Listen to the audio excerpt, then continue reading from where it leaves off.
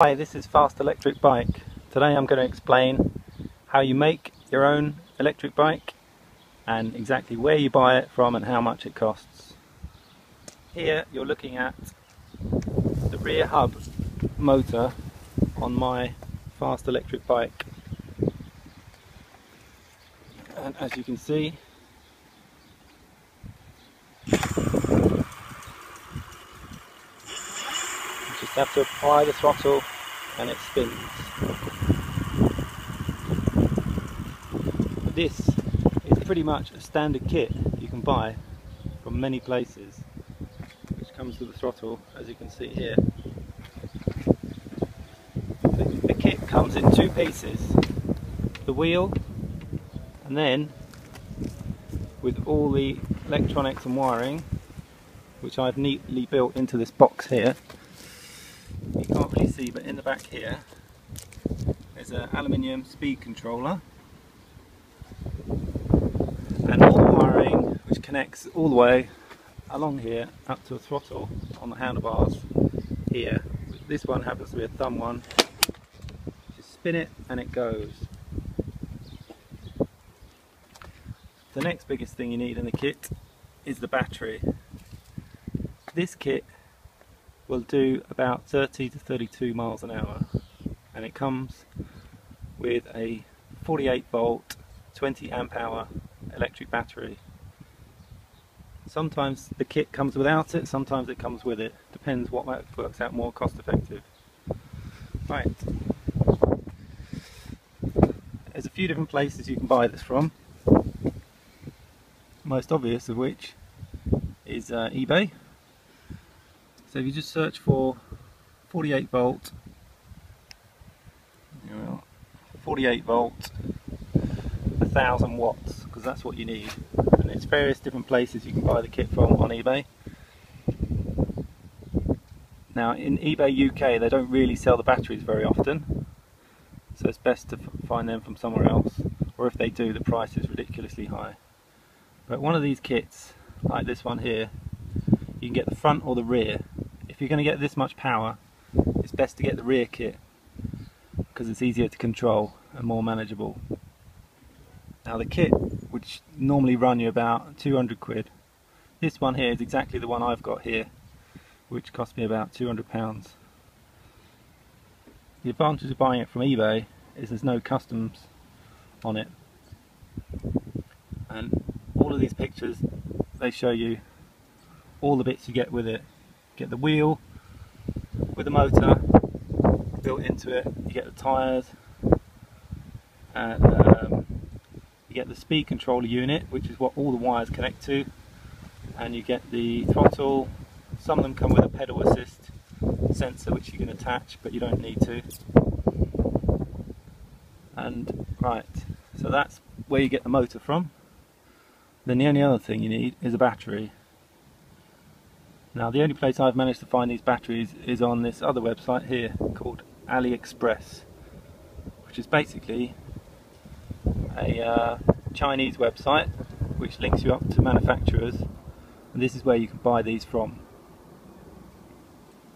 Lots of the kits are identical to the ones on eBay, and obviously all of this is in dollars, but some of the kits come with batteries.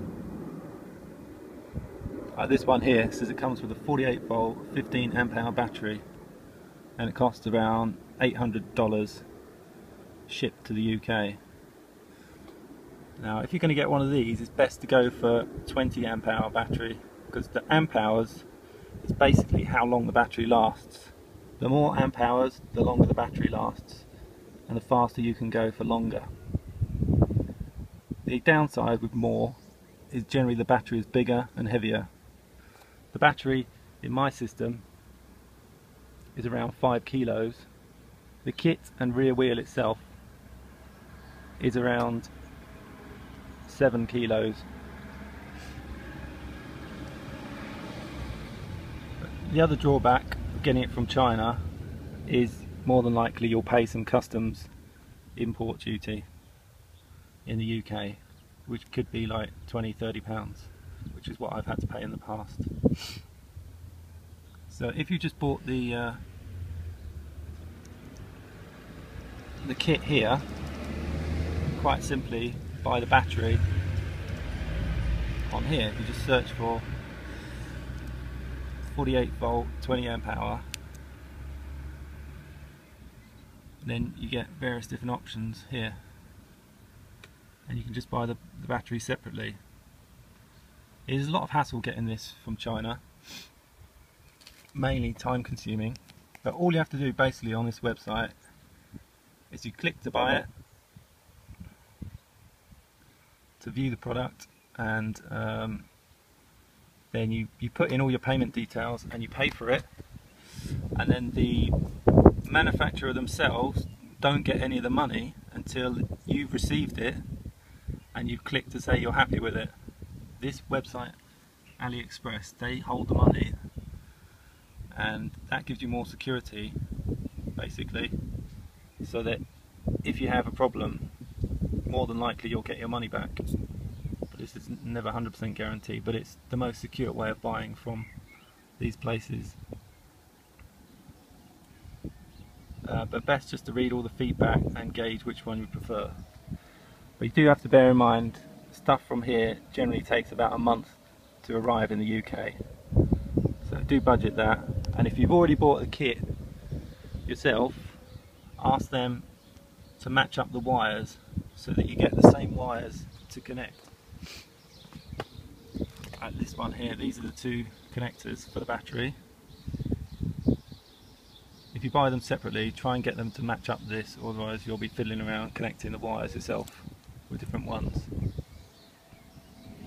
So that's what you do.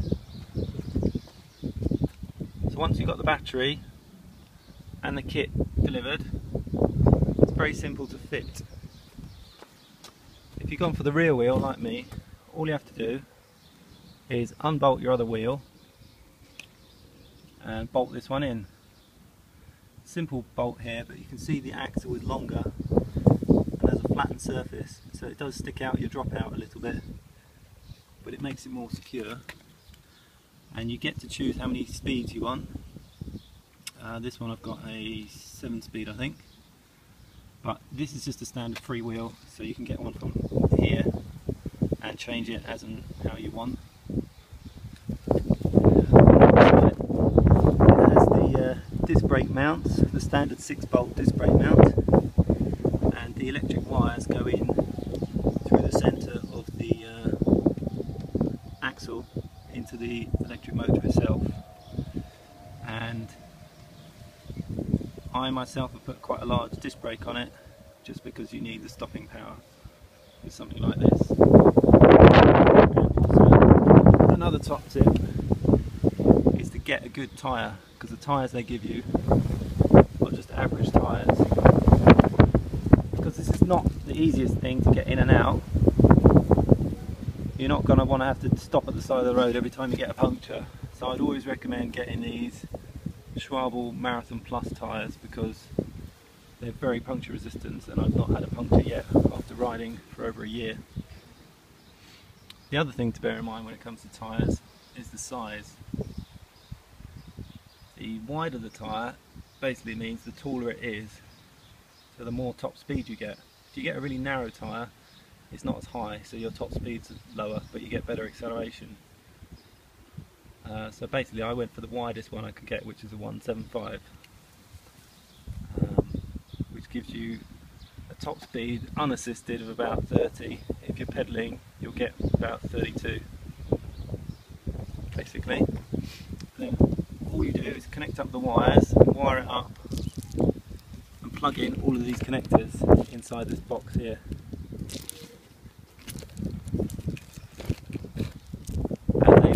Usually have a unique connector on them, like this one here.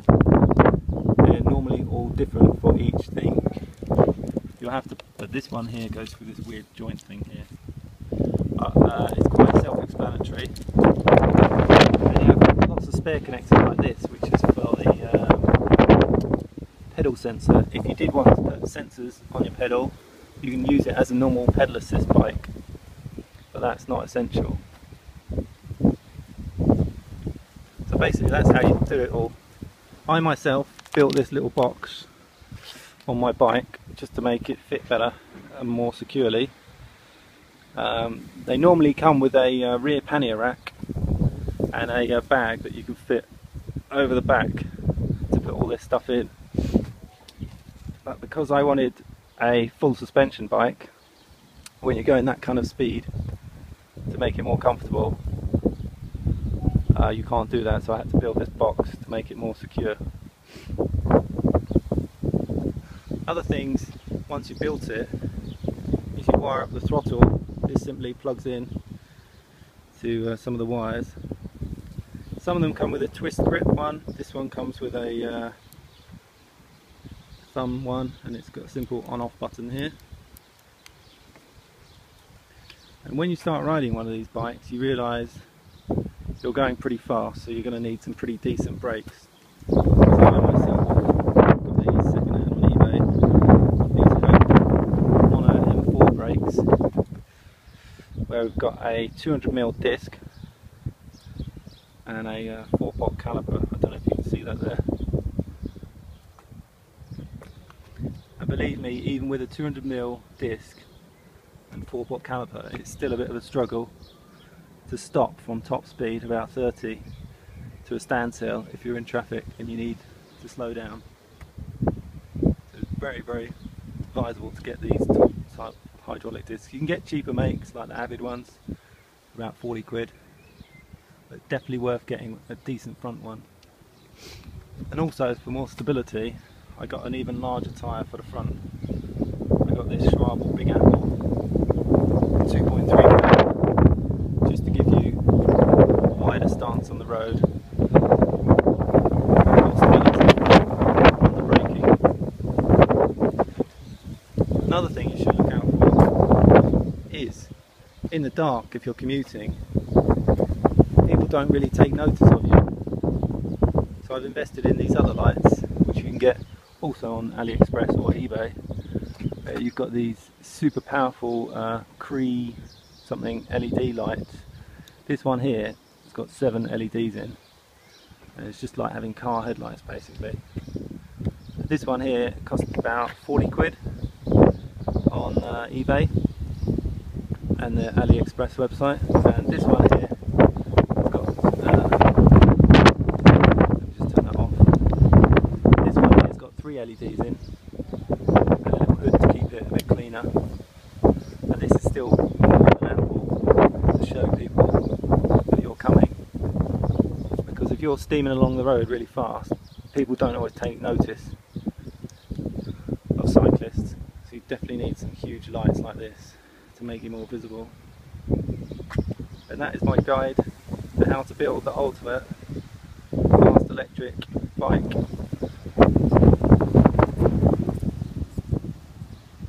Obviously I've gone for the luxury option of front and rear suspension, which is what you need really when you're travelling that fast.